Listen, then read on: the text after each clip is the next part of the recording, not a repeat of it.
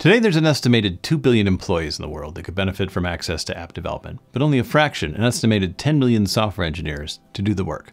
So there's a huge backlog of applications that can't be addressed by the IT organization. No-code development platforms can help with that backlog. No-code development platforms enable anyone in your organization to create workplace applications. Now, non-technical workers can build applications that they need to get work done better, quicker, and with greater visibility. AppSheet is a no-code platform that enables anyone, from IT to line of business users, to rapidly develop applications. To create applications, you connect AppSheet to a spreadsheet, a database, or any service you wrap with an open API. Next, you build your application and deploy it to users working on mobile or desktop devices. It's that simple.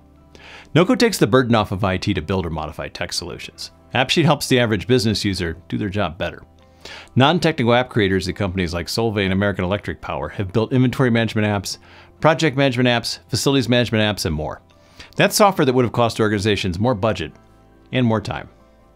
After a few applications have been created with AppSheet, a flywheel effect starts to take hold. Citizen developers imagine and create better processes that are conducive to no-code development. Teams start to collaborate organization-wide by sharing sample apps, data when it's appropriate, and integrations. So, what about security and governance? With AppSheet, citizen developers create apps while IT establishes the guardrails for the apps. Your IT team sets policies to ensure security, data, and business compliance. In other words, what can and cannot be done or seen with an app, and who has access to data collected by the apps. Want to learn more about AppSheet? Visit appsheet.com to sign up for a free trial, or reach out to us. Thanks for watching.